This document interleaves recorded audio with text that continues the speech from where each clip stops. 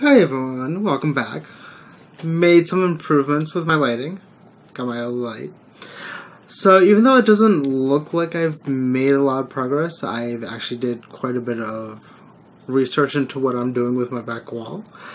I started out going to Home Depot, looking around and asking a couple questions and finding nothing that I really wanted. My main problem was actually mounting stuff to the wall. They had a lot of shelves that different sorts, but nothing was really kind of what I wanted because most of it was either too wide or too heavy or really wasn't easy to mount to a wall. So instead I was hanging out with a friend of mine and we actually went to IKEA.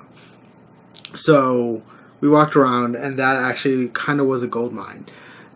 As much as people may or may not like IKEA, it was a great thing to walk around in just because there was a lot of ideas, and I didn't buy anything right then, but I did take a lot of pictures of what I wanted in terms of ideas. So I actually just went online and ordered a couple things.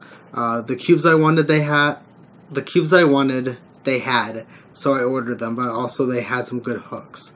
So they may not be my final hooks, but it's a good start for what I wanted. So hopefully next week you will see me in the process of putting them up or finished with them, hopefully, depending on when I get them. But also I haven't really started on my other yarn yet. My apologies. I know someone mentioned gloves, but I think I might stay with a blanket just so I can use it all, even though it is pretty fine yarn. But if you have any patterns, let me know.